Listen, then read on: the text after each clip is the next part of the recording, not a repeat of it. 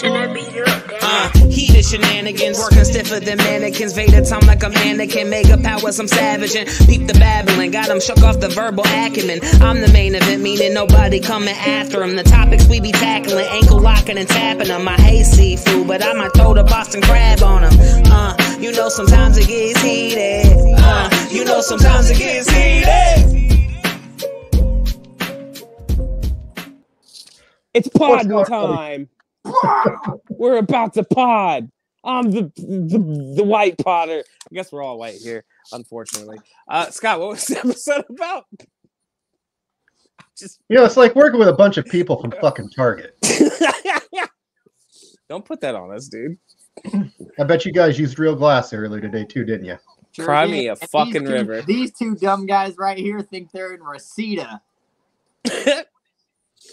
Well, guys, today's topic is going to be about the much talked about controversial footage AEW dropped on us last night, showing the backstage altercation between Jungle Boy, CM Punk, and I'm going to hold what I've got to say. I want to hear what you guys have to say first. You guys are honestly, Scott, I think you're gonna be Let surprised. I think you have a long thing. No. I'm just telling Scott. I think you're gonna be surprised. I think we all three have different opinions, legitimately. I think because I've talked a little bit to Chase about it, and we don't necessarily agree. Not that we disagree, but go ahead, Chase. Okay, so, like Michael just prefaced, we've been talking about this since last night. We talked about it on the live stream we did. We talked about it all day while I was at work, texting back and forth. We talked about it with Scott. I saw both of their points of view, and I'm really I'm kind of in the middle here. And that's not because I'm trying to keep this neutral or whatever, but I think it's a bad look for AEW because Michael just sent me a thing. They had 800,000 viewers last night. It was the most since February. And I told him that a lot of non-diehard AEW people probably tuned in to see the Punk stuff and then immediately left, which, whatever, it is what it is. I don't think it's a good look for AEW because you're showcasing one of the top guys from WWE on your program and giving him, no matter what amount of time it was, it could have been 30 seconds, it could have been 5 minutes, whatever. You're showcasing him. Secondly, I think it is in poor judgment on WWE's part because they spent all week shitting on AEW every chance they got on the Pat McAfee show, on all the Rumble pressers, the pre-shows, the post-shows, whatever they had, commentary, they were just shitting all over AEW. So, if AEW really isn't, and I said this to Michael, if AEW isn't competition in WWE's eyes, stop taking cheap pot shots at them because it's not helping anybody. Well, hold on here. AEW has taken many more shots. AEW takes their shots, and it is what it is. But, I feel like the companies make fans more tribalistic than the fans make themselves tribalistic.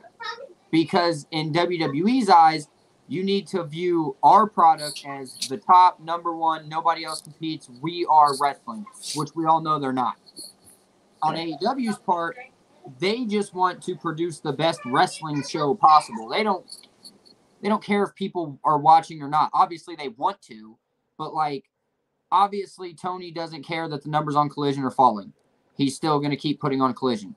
But, yeah, I'm just I think it's a bad look for both companies. I'm going to try to be as Swiss as I can about this. Channeling my inner Cesaro. And, it's a bad look for everybody. Everybody involved. Nobody comes out looking like a hero here. So, you actually said something pretty profound almost. I've never necessarily thought about that because I'm on the side of I don't care who's taking shots. I just don't want there to be the people being hypocrites about it. You know what I mean? WWE can take shots, AEW can take shots. That's what the game has been since the 80s. You know what I mean? 70s. It's not a big deal. It's when people take it too far, right? But I didn't even think about it because people are going to take it too seriously when they take the shots, and they're like, but you might be right on that about the tribalism. I don't care. I don't think it's that big of a deal. I don't understand the think pieces on it. No one was making think pieces about WWE saying what they were saying. No one was like, why is WWE spending WrestleMania weekend talking about it? No one said shit. No one was like, why is CM Punk bringing this up? Why is Ariel Helwani talking? No one said that shit. But it's like every time AEW does something and retort, right? Because you're right, Scott. They have made shots before, but every shot that was made on Dynamite was a retort to something that WWE had said. It's like being in the classroom, right? And someone behind you keeps kicking the back of your desk. And you go to turn around like, hey, fucking stop kicking the back of my desk. And the teacher's like, what the fuck are you doing? You know what I mean? Like, I feel like AEW is always getting that reaction. They can never do anything, right? They're never allowed to be the littler person. There's always room for WWE to talk shit. This isn't even the topic of the video, but it happened in the same episode. Will Ospreay brought up Triple H because Triple H brought up Will Ospreay. And the amount of people going, why is Will Ospreay doing this? Bro, he didn't start it. No one, he's just responding. Fair. And it's fine. Like, I think the shots are okay. I just, like brother said, I think the tribalism in wrestling nowadays, brother's gone. The tribalism in wrestling nowadays is honestly the part I enjoy the least. And it's just like, AEW felt away. They did something about it. Because of that, Jungle Boy had one of the highest selling shirts, right? Which is insane because that's Jungle Boy. And something that people have said about Jungle Boy is that he can't move merch. He's not a needle mover. And because of this, because the swing side of that is people going, oh, it's all about Punk. People are more concerned with Punk now. He's a top selling merch mover because of this now. And he was the one that got abused, right? And that's the last part I want to talk about. I want to let you get your stuff off. Is the people being like, "Oh, it was nothing." Fam, if you go into your job and front headlock a guy and then punch him and then lunge at your boss, you're fired. It doesn't matter what you say because this isn't the 80s and 90s where it's like you need to handle stuff like men. No, if you fucking hit someone that didn't physically assault you first, you're gonna get in trouble and you're gonna be fired. And on top of that, that wasn't the first time that's happened with Punk.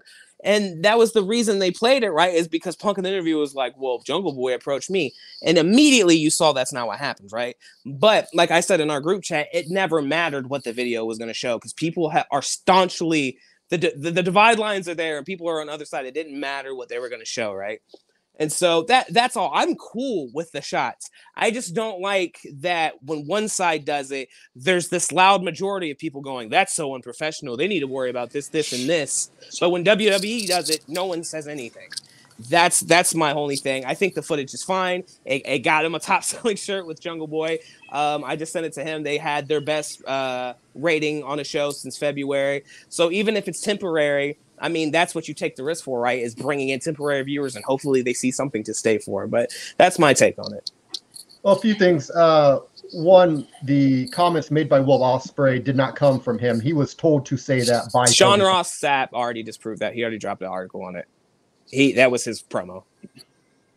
So there's and a lot it was Sean Ross Sapp already. It was and the Wrestle Purists, I think they were the original one to tweet it. They've already deleted it. So that was the report that I had heard was that came from Tony Khan, not Will Ospreay. But regardless, you're kind of saying the same shit that's been said for the past 2 decades about Triple H. You're not really breaking any new ground by what you're saying. That's not going to change anything. But the topic is the video. And I think AEW comes out looking worse in the end doing this video than if they just would have left it alone. Because how do they look worse though? That's what I'm failing to understand. Well, hold on here. There are 3 sides to every story. Your side, my side, and what actually took place. Because both sides are going to say something to better the other view. So with the video, we still don't have the full story from that thing. There was no audio. I am not defending the actions of one CM Punk, but what I am saying is if in the work environment, specifically in professional wrestling, if you come at a veteran a certain type of way, And whatever you say can be construed as a threat or disrespectful. That's possibly one of the outcomes that's going to happen to you. Yeah, but also in wrestling, they used to shit in bags. Like, again, that's an old school thing. That's what I'm trying. That's why I said it's 2024. We have to get past those old Moser thing, because that's just not how the world works anymore. And it was on camera, right? Which, you know, depending on how you feel about it, thank God or thank not. Well, and my thing is, again, I'm not defending the actions of CM Punk. What I am saying is, not hearing the audio, we only really have half of a story from that show. We don't know what was said. We have other people saying what was said, but we haven't heard specifically what was said. As far as the video, you had people in your crowd chanting for CM Punk, a guy that is not in your company. But they were also booed. I know that part that's getting left out a lot. They got booed immediately by like a majority of the crowd. Yeah. It happened pretty immediately. I am saying, like, the thing with Punk, you don't really get a good view of him lunging at Tony. Like, you could somewhat make out that might have been Tony Khan, but it wasn't definitively like a clear shot that it was Tony. So, look, it's your company. You can feel however you want. If that made you fear for your life, bro, you would never be able to employ Brock Lesnar. Bro, he's not a wrestler. He's a billionaire kid who grew up playing with action figures. Yeah. I'm almost 1,000% that he has every right to feel threatened in that situation. I would have felt threatened in that situation for sure. I can't say that I wouldn't, but Tony Khan, you think he's getting in bar fights every week as a billionaire? He's never around violence, especially with it being somebody who has literally, and like everybody saw him, Punk trained in combat sports, so he could really fuck somebody up if he wanted to. Like, I don't know that. There's a lot of take people down Jungle Boy, but yeah. There's a lot of people that probably would have felt somewhat threatened in that situation. Continue. Yeah, though, sorry. We keep like Michael keeps bombarding, and I just did it too. I'm trying to let you explain. Yeah, go ahead. Honestly, after watching the video, I don't think it helps AEW at all. I don't think they look But here's better. the thing. I don't think it hurts them either. I think it's very I'm saying I don't think it means anything. I think they're going to get the same rating they got next week as the same rating they got last week. I don't think it's going to change anything. I don't think anyone who was a diehard AEW fan is going, fuck this, I'm out. I don't think it changes anything. It was just something they did almost to pop the people who were on the other side that already thought fuck CM Punk, right? Because if you don't care, right? Because if you watch the build up to it, right, the promo that the Bucks cut before was funny, right? Saying that's the reason they lost their match, because they couldn't pray because it was right before the FTR match. Which again, I understand, but if it's not going to do anything for you, why would you go back to this? Why would you? Why didn't Punk not talk about it when he got asked about it? It's been just as long as Punk has it. No, I'm saying he got asked live on an interview with Ariel Helwani, and he wasn't like, oh, it's been months, I don't want to talk about it. He talked about it. So why can't AEW talk about it?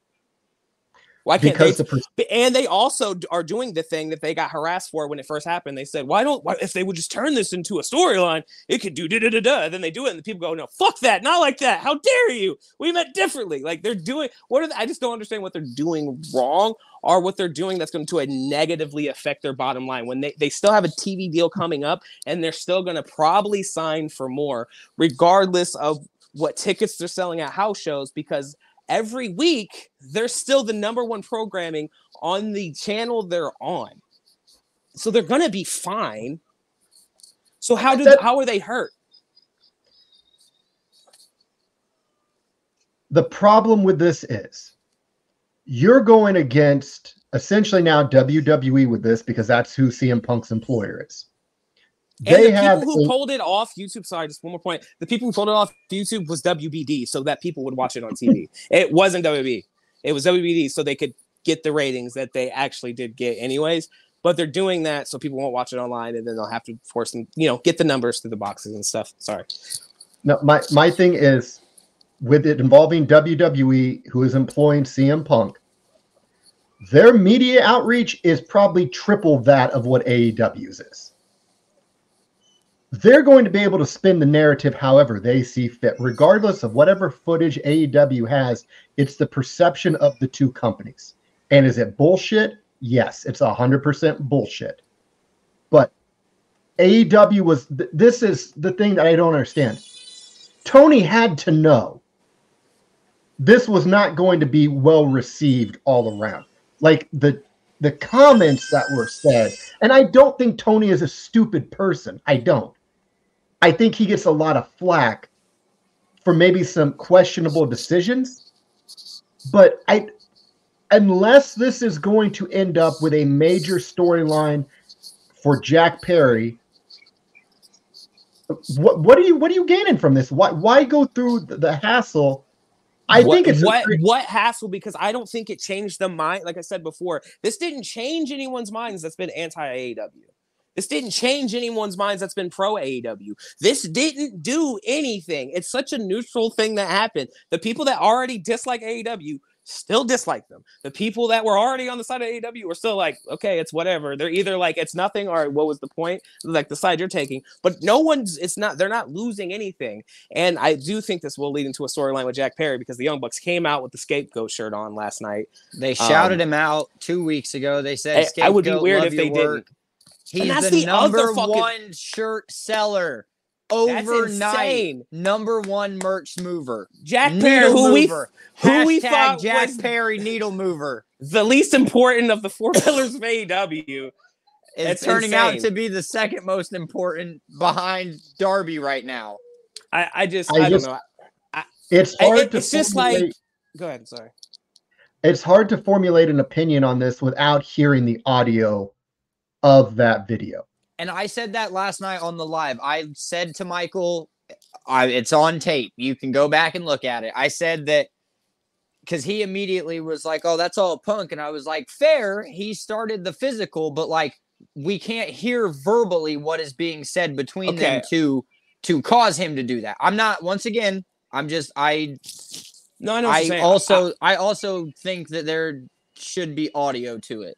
But my thing it might be a legal thing. That might be a legal reason. Like we couldn't. Well, if you look at the camera, that's not a type of camera that's going to have audio. I think that was strictly for visual purposes, just to make sure everything was going smooth backstage. That's just not the type of camera that's ever going to have audio. So even if you're on the side of like, hey, it doesn't matter what you say, you can still get punched in the mouth at any moment. If you're from that archaic mode of thinking, that's fine. You're about to have a match on the biggest fucking card AEW had to have, and you're like, let me go settle a beef right now. Punk walked up and said, I'm going to settle a beef right now. Jack Perry could have said whatever the fuck he wants. Punk, you still have a match that's about to go on. You're lucky they broke it up, because it could have gone worse and you could have got injured before the match even happened. Like that, like I don't understand. Like I just don't understand that point. What did he say? Why handle it before your match? Like what the fuck? What does that prove? Like what? Wait till later. This is the same problem that we had with all Brawl Out or whatever it was. You are taking the time of the company of one of their biggest pay-per-views. They just did one of their biggest buy rates to handle a beef. Punk, you need to get your shit together and get on some fucking medication. This isn't the time. I'm all for, hey, if you want to throw hands to solve problems, that's cool. Don't do it on company time when literally doing so fucks up the company's image. If you think that them showing this footage caused more harm than Punk actually doing what he did, that's insanity, because think of the fucking outpour that came out after it was reported that happened. A bunch of people went, fuck AEW. They're letting shit like this happen. All because Punk couldn't control himself. This footage isn't going to change anything. Them airing the footage isn't going to change a thing for AEW outside of people still standing where their division lines are. Punk being like, I apologize to Punk. I think he's having a great run in WWE. He seems like he's actually starting to love wrestling, as opposed to that weird promo he cut when he first got back. Like, this is home. It's like, all right. But I enjoy where he's at now. But that shit was bullshit. And it's so weird we keep giving him these excuses like, we don't know what Jungle Boy's like. Bro, that's just not how you handle that. Not right there. Not like that. This isn't the 80s. There's billions of dollars on the line as opposed to thousands. You need to keep that shit together. That's my point. My understanding was Punk was asked to go speak to Jungle Boy about the situation. reports are it was Tony Khan that had asked him to go speak to Jungle Boy. Issue with that being CM Punk does not own the company. Granted, he's a vet, he's a locker room leader, but if the boss, if Tony Khan tells you not to do something, then you should not do it.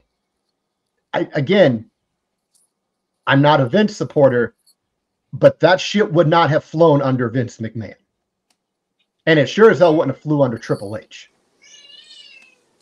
Right. I don't know. Like, again, I really want to hear that audio one day, that unedited audio, to hear what was said. What could he have said that provoked that, you think? Like, what's a good reason to get choked out? Like, what's a real good reason? Something personal about his wife, or... If Jungle Boy said what Punk said he said on Helwani's podcast, according to One Bill Phil, who lied, but go ahead. Who has lied? I'm not saying he lied about this, but he did lie about part of it. Has lied in the past. He said that Jungle Boy said after Punk asked, "Why do you want to do this shit?" Jungle Boy said, "If you have a problem, do something." So that in somebody like Punk's mind could be a psychopath. I'm not saying that it's right, but I'm saying that something in somebody's mind like his could be construed as, I have to choke you out now. Because that's just that, like Michael said, that's the era he comes from. That's the era he was still trained in. So like that's what he was taught by the people who taught him how to wrestle. So like if Jungle Boy said something to rile him up more than what it was initially going to be, shame on Jungle Boy. If he didn't say anything as passive aggressive as Punk is leading on, shame on Punk. But okay, let's say hold on. The whole thing shouldn't have fucking happened, because at Collision, when Tony Schiavone and all the producers and everybody told Jungle Boy no real glass, and they asked Punk to go talk to him, if Tony Khan would have just said, "Hey, Jack, we're not doing real glass. Fucking deal with it. I'm the boss. You're the employee. You're going to do what I tell you to do." If Tony would have just put his money where his fucking nuts are, he would have handled it right then and right there. So, like, there were things that didn't get done that should have been done to de-escalate before it needed to escalate to that point. Everybody involved in this is in the wrong.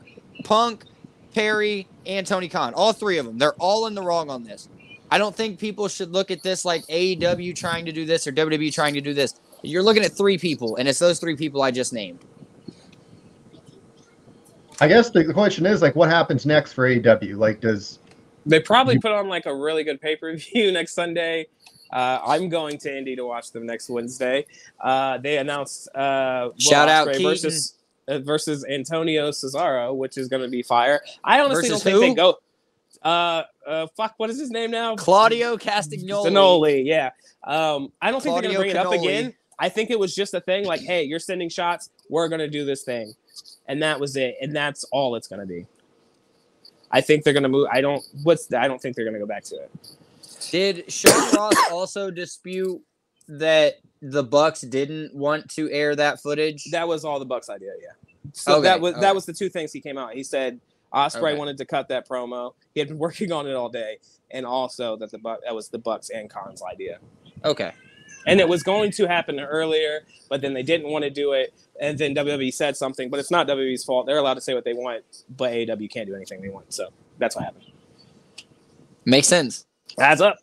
Yeah, well, you already know next time CM Punk has a microphone in his hand on Raw. I just hope Drew says something about it. I don't care what Punk says about it. Let me know what Drew's going to say, because he's going to drop $1 million. The numbers don't lie here, and they're spelling disaster for Phil Brooks. If WWE wanted to like really counter-program this, they should do a segment in Gorilla with Drew and Punk and recreate the whole scene. That's what they should do. Let's make it entertaining. Did you see Grayson Waller and Austin Theory's tweets? Yeah. I saw Sean Spears made a tweet. It was like a ball bouncing back, hitting him in the face, and everyone was like, "What have you done in your career?" It's just savage. So. procreated twice with Peyton Royce. I'll give him that. That's true. Well, And he bashed Cody over the head. On accident. Wasn't the plan. Well, again, we'll see what happens going forward. I don't know. In the comments, let us know what you guys think of the footage. Were you for it, against it? Did it change your perception on anything or anybody after seeing it? Let us know in the comments. And again, guys, if you have not, please smash that like button and subscribe button. It really helps us out a lot here. And we will be seeing you guys later on this week when we do some more live streaming. Everybody keep an eye out for that. So for Chase, Mike, and myself, everybody out there, stay heated, and we'll see how